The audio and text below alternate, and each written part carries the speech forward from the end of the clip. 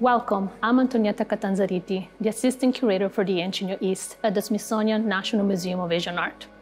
I welcome you to the exhibition, Ancient Yemen, Incense, Art and Trade. The exhibition highlights the economic impact of incense in ancient Yemen between the 1st century BCE and the 2nd century CE.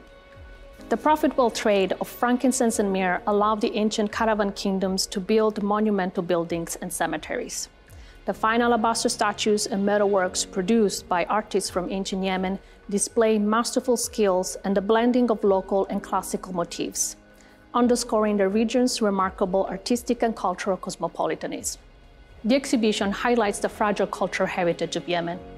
Since 2014, the ongoing civil war of Yemen has caused immeasurable human suffering and has damaged much of the country's cultural heritage. As the conflict drags on, the slow eradication of Yemen history continues. With this exhibition, the visitor will be able to learn about the diverse culture of ancient Yemen, which is the result of the incense trade that ran through the region and connected ancient Yemen through the different areas, the neighboring regions, but as well with the west and east. The exhibition holds important objects such as the Myrrhian head, an alabaster statue, a material that was heavily used for the production of funerary steles. The visitor will also be able to see the metalwork production that was produced in the Kataban Kingdom. The Kataban Kingdom was located at Timna, where many of these objects come from. There you will experience and observe some of the most important artistic production from this kingdom. Among the funerary statues, you will also be able to see a woman's head, made of alabaster, a material that is found locally in ancient Yemen. The alabaster statue shows a slight smile, but also wide eyes. The blue that you see around the bitumen eyes is probably glass or lapis lazuli. This is also one of the few examples of funerary statues with headdress made of plaster. The funerary head was found in the cemetery at Timna, the capital of the Kataban Kingdom.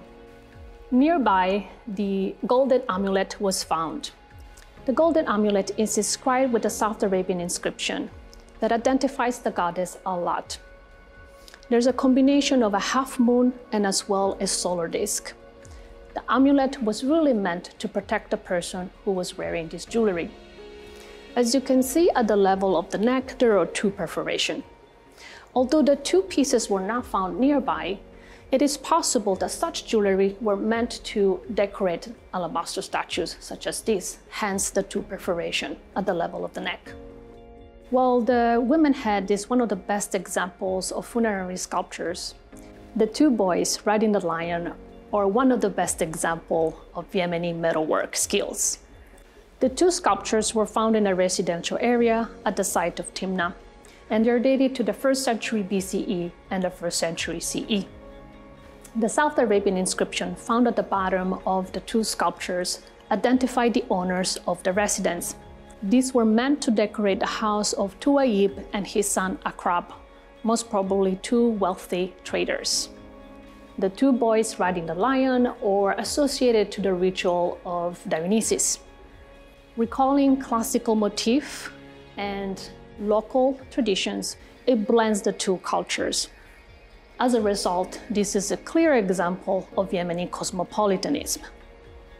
With the increase of the trading activities and acquired knowledge of navigating the monsoon winds, the Arabian Peninsula became crucial to the development of the Indian Ocean trade. The Purpose of the Erythraean Sea, a guide to the trade routes written in the 1st century CE, provides us with a glimpse of the complexity of this trade. The Indian figurine from the 2nd and 3rd century CE, found at the site of Kotwari in Oman, a site that was part of the Hadramaut Caravan Kingdom, offers an archaeological attestation of the Arabian Peninsula's connection with South Asia.